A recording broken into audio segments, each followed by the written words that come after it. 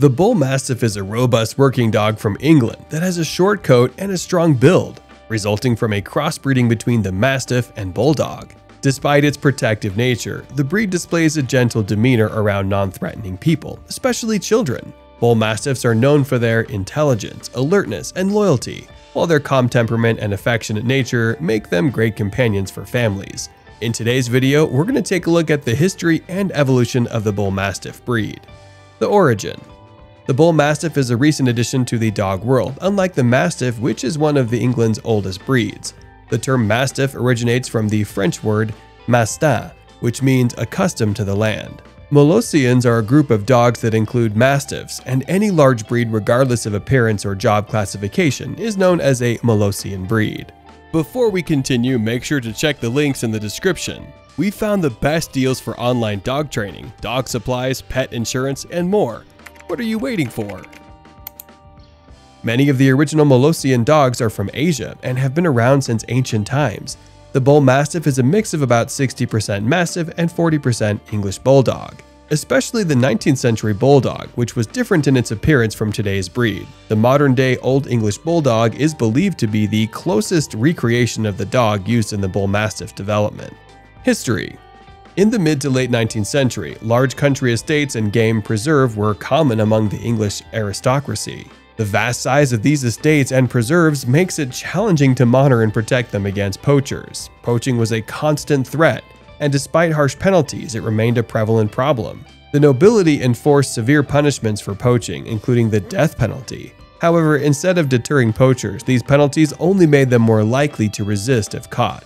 In response to this challenge, gamekeepers began breeding a new type of dog to help protect the estates. They experimented with various breeds and ratios, ultimately settling on a combination of the English Bulldog and the English Mastiff. This combination resulted in a new breed of dog that was perfectly suited for the job of guarding the estates, and that's how the Bullmastiff was born. During the day, the mere sight of the Bullmastiff was enough to discourage potential poachers. The dog's large size and powerful presence commanded respect and instilled fear in those who might consider breaking the law. At night, the Bullmastiff's dark face and quiet demeanor allowed it to easily stalk potential intruders without being detected. The Bullmastiff's agility and speed also made it an effective guard dog. The dog would quietly stalk poachers, sprinting short distances to overtake them, and then pinning them down with its considerable mass until the gamekeepers could apprehend them. Despite their formidable size, Bullmastiffs were trained not to bite or maul intruders, but instead to hold them until the authorities arrived. Recognition.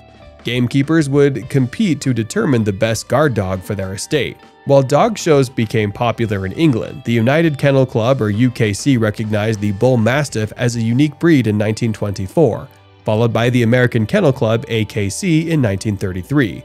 Judged into 6 distinct categories, the uniqueness of the Bullmastiff then came to light.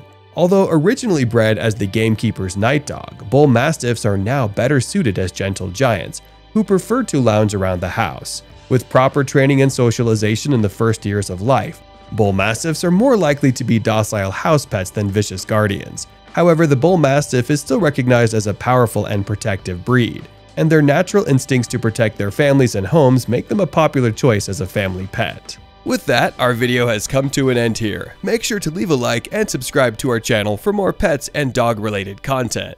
We'll catch you guys on the next one. Until then, goodbye.